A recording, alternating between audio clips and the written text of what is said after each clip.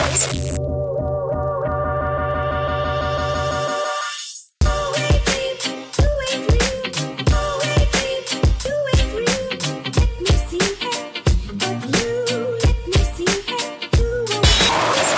today I'm here with Rachel Russell-Saiger, who is this.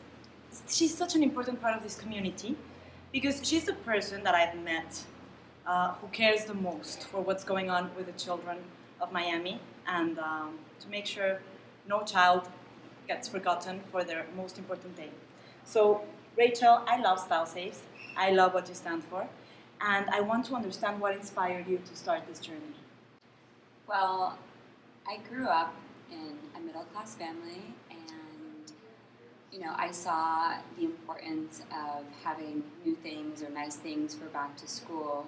So as I grew and I came into the fashion industry and was working with different brands and different retailers, as soon as I had the opportunity to use my career to give back to the community, I did. So I started Style Saves in 2011. And what were you doing before in the fashion world? So I was a fashion stylist. I was with Ford and Wilhelmina. I was working with a lot of brands, doing their ad campaigns, editorial, celebrity. Through that, I was able to, leverage my relationships to give back to the community. So getting old inventory or doing producing fashion show fundraiser or fashion-focused events. And now I use those same skills to host and dress and style and produce large-scale events that benefit underprivileged students across the world, really. This is not like a normal event where, here's your dress, whatever.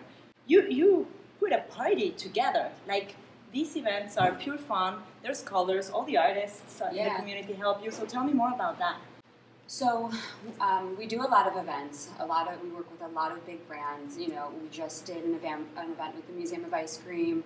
Upcoming, we have an event with Everjay, Rebecca Taylor, Zimmerman. Yeah, so we have a lot of great relationships, and what we do is we try to combine fashion with philanthropy. We say that that's, our mantra and our inspiration for everything, so using our skills and our relationships to give back to the community. So for us, our biggest event of the year is Style Save Swim. It's a fashion show fundraiser. So we get really great hosts to come on board. It's during swim week. Last year it was Rocky Barnes. Yeah, so we have Rocky Barnes, Miss Universe, Paulina de la Vega. So this year we're showing Everjay. It will be at the Satai. It's the first time that they've ever shown swim. And we sell out over 500 tickets every year. And 100% of the proceeds from that event go towards our back to school event. So our back to school event is our biggest give back of the year, and that's in August, where we send over 5,000 kids back to school with uniforms, backpacks, shoes, accessories, school supplies. So we're dressing over 5,000 kids. It's everyone from homeless shelters to migrant camps to foster care, in between. So we're really hitting like every and any demographic that we can under that range, from South Miami all the way up to Palm Beach. And it's the best supplies as well. Like, I remember this year, it was like beautiful. It's so fun. We get a lot of good sponsors for that too. So we work with people like Wrangler and Fast Forward, and they'll give us like denim and backpacks, or we have all these other sponsors that will kind of come in and like do things for the kids. Like G Beauty will come and do hair and makeup if it's for prom, or Men's Warehouse will donate millions of dollars worth of old dead stock suits for something like Project Prom, and we just have all these really great relationships, so we're able to always give the kids the coolest stuff. And Topshop just donated a ton of accessories, or Fab Shoes gave us like beautiful shoes. So it's really cool because for us it's so important to have the ability to give the kids new stuff. We accept donations of lightly used stuff, like if it's dead stock or samples, whatever, but our focus is providing these kids with things that are going to make them feel good, giving them confidence through clothes and a fresh start through fashion. That changes everything. Everything. For them to be able to go to prom, which is a milestone event, or go to back to school, their first day of school, and to show up and be wearing new stuff and have the tools that they need to succeed is so important. And, a lot of these kids without us are overlooked. You have mothers that have 2, 3, 4 kids that they need to put into school. Uniforms cost between $50 and $60 each. They're going to need at least 2 or 3. They're single parents. They have maybe one job. It's hundreds. We're talking hundreds of dollars to send your kid back to school with just the basic fundamental tools that they need to start the year. So by us helping and supporting those families that need it the most, we're giving the kids the opportunity to do better ultimately in school, in life, and succeed, and give them the same opportunities that students that have, the means are given. And it's so important. And simply for them to know that someone cares. Yeah. I'm sure that has to make such a great, especially in the times we're living, where there's all these elements of violence and things happening. Maybe if someone cares, and the future, so you're changing the future of all these children. You're also changing their temperament and their mentality. The kids that are sent to school and they don't have what the others have, their self-confidence is low, they don't feel good. Those are the ones that aren't going to do well, are going to, maybe be outcast or be picked on or be bullied. So you're preventing a whole laundry list of different things, not, just making them feel cool, which they also are, but, you're giving them self-confidence. And self-confidence at such an early age helps them in their formative years to be better people in general and just do better. What is your guiding business philosophy, even if this is not a regular business? My guiding business philosophy is to keep growing and expanding so that I'm able to help more people. Went from doing 50 kids our first year to 250 to 500 to 1,000 to 2,000 to 4,000, this year 5,000. So every year we're growing, we're helping more kids, we're able to do more activations. We started off just doing back to school, now we also do prom. We do international service trips where we're sending stuff to Colombia, Cuba, Haiti, Nicaragua, South Africa annually. So we're South Africa as well. Yeah, we did a project there 2 years ago, and then we had one of the girls who also attended Oprah's school. She ended up incorporating a Style Saves in South Africa. It's a snowball effect. So when you help these kids, it shows them a different path, a different way. And this girl is a girl that was in an orphanage, and she took it upon herself to help others, to do give-backs, to dress girls for prom and graduation. And we're incorporated, we keep in touch, we send her supplies if she is doing an activation. And How old is she? 17. It's insane. We have 2 schools in Miami-Dade County that have clubs. One of them is Carrollton, so it's an all-girls school in South Miami. We had 2 freshmen approached me 2 years ago, or 2 or 3 years ago, approached me and said, I want to start a Style Saves chapter at my school.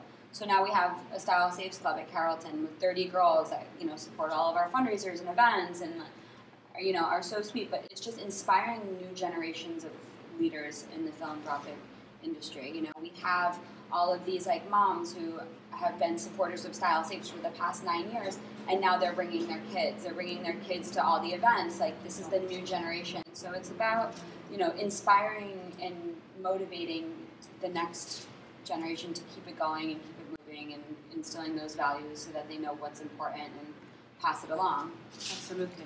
And what is the best part of your day while doing this? The best part of my day is exactly what you just saw. When you're able to make a difference in someone's life and genuinely make someone happy, and you know that you're changing someone's night or someone's experience, whether it's at prom or first day of school or whatever it is, if you can make a difference, I think that's the best part of the day. And just to put it into context, right now there was this 14-year-old girl who was about to go through her prom, and she was here with her baby brother and the mother. They were searching for the dress for a Parisian-themed party. If you had seen her face, it was such a special moment for her. You could see that she was ready for it and feeling it, and the mom was so proud. So happy. Yes.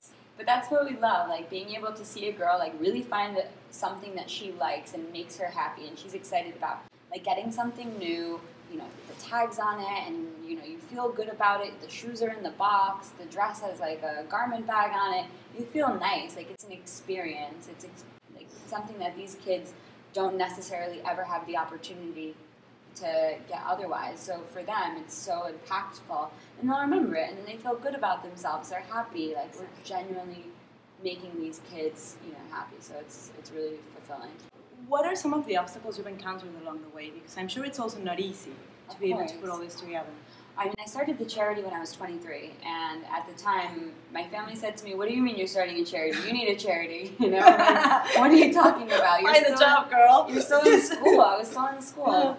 And, you know, for me, trying to figure out how to incorporate it so that it was legally and financially smooth sailing took, you know, that took the most time, because when you're trying to set up your own business, incorporating it's one thing, but then how am I going to make sure that this is done legally? You know, finding the right lawyers, doing all your homework, making sure that all the finances are correct. Like, these are things that you don't necessarily like learn when you're in school. I was studying like marketing and fashion, so for me, like, you know, starting a charity was definitely not a course that I took, and it was really about doing my research and trying to figure out who were the right people to make sure that this was done the right way. And that was so important, because when you're starting a charity and you're in, you know, the charity industry, like, it's really important to make sure that it legally and financially makes sense and you're doing it the right way. So for me, like, that was, I would say, the biggest obstacle, and that was just at the beginning. And then other than that, it was more so of just keeping up with the demand.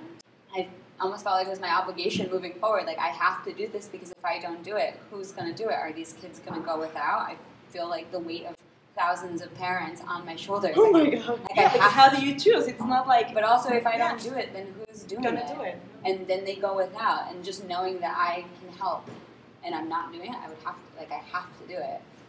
What makes it all worth it? Making a kid smile, seeing their happiness, and just knowing in the back of your head that they're starting school and they're okay. Happy. I remember, it doesn't matter. We've all been through that.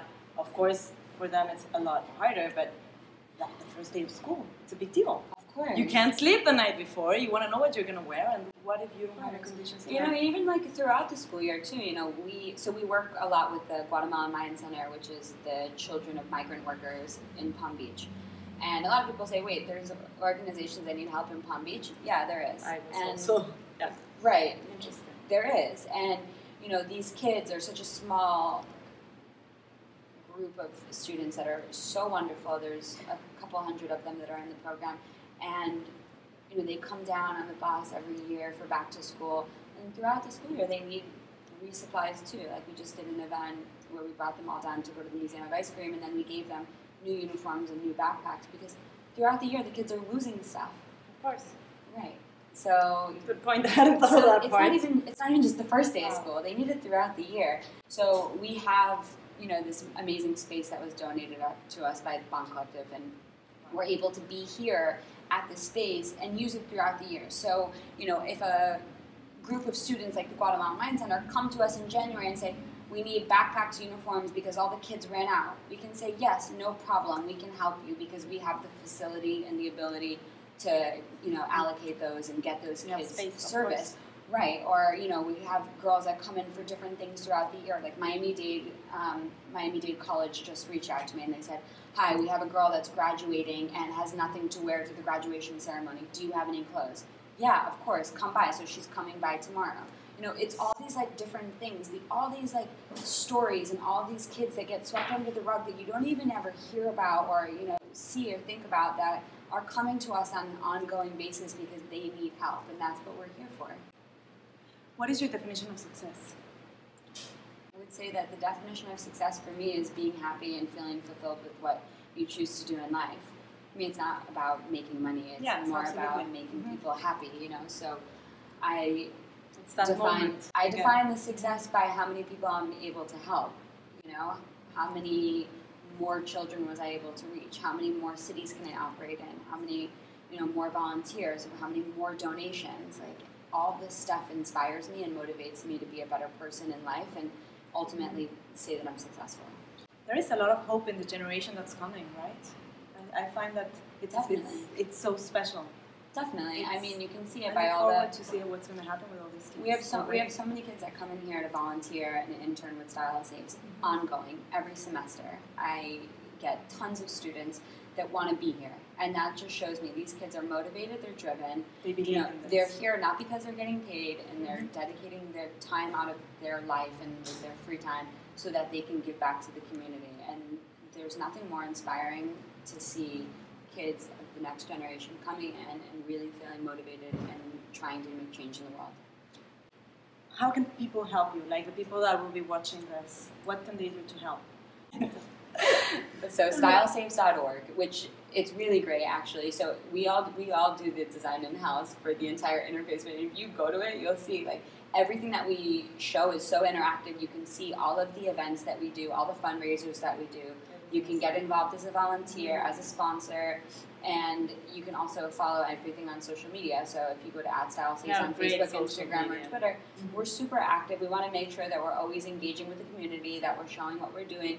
So at any given time, like our stories are going, like you can see an active feed, but you know, for us, that's the best way to connect. And we always post about when we need volunteers or when we have upcoming events and things like that. So in today's age, it makes the most sense.